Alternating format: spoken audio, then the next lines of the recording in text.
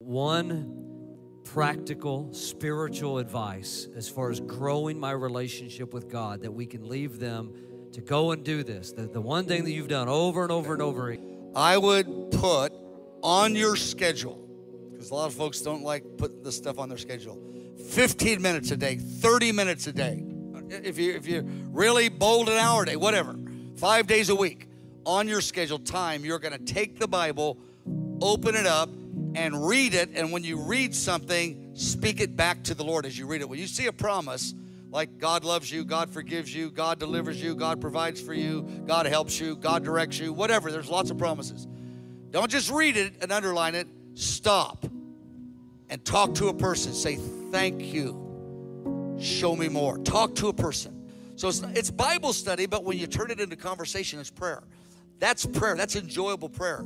I said, take the written word to conversation.